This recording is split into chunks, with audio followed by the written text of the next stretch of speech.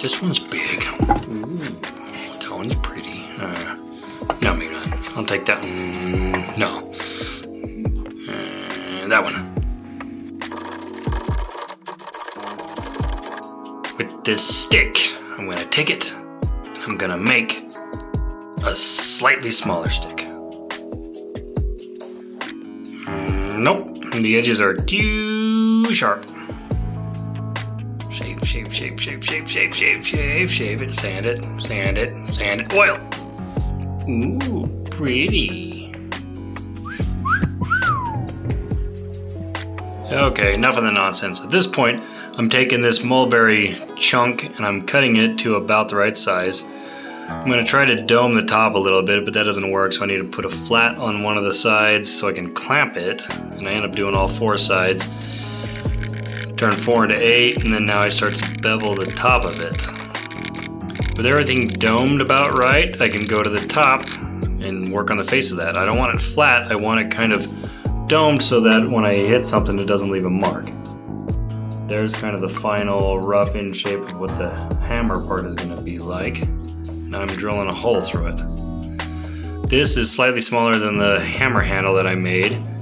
So I'm doing that, and then I can pound it in, carve away at it, pound it in, carve away at it, and then eventually I can get a good fit. I've got this head fit on the handle. Now I've got it marked out so this is centered that way and that way. I'm going to cut a groove there, I'm going to cut a groove there.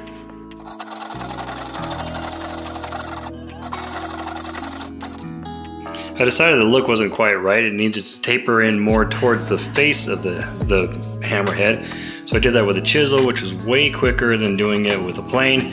And then I put this piece of plum and cut some wedges and sanded it off screen. My favorite part about this project is that all this different wood came from trimming my trees this fall. So I had 3 different kinds of wood and it was all just from cutting trees. So that just feels a little better than buying it for a premium price and turning it into something that I'm just gonna beat up anyways. And I think it turned out all right.